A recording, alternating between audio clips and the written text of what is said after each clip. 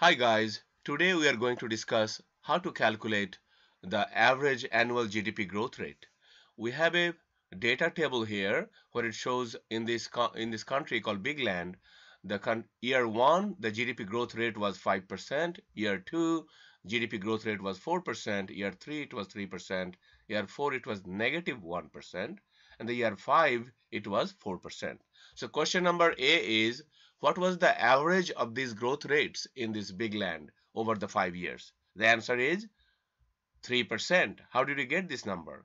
We add all those 5 years of number and divide them by number 5. So 5 plus 4 plus 3 plus negative 1 plus 4, that gives us 15. 15 divided by 3 is 3%. Question number B.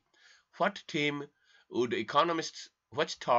would economists use to describe what happened in year 4? Well, what happens in year 4? Year 4, GDP growth rate was negative 1. So instead of growing, it actually shrunk. So negative growth is economists refer to as recession. Question number C. If the growth rate in year 4 had been positive 4% rather than negative, in that case, what would be the growth rate? So in that case, it will be 5 plus 4 plus 3 plus 4 plus 4. So that's 20. So 20 divided by 5, it will be 4%. So I hope you liked it. Thank you so much.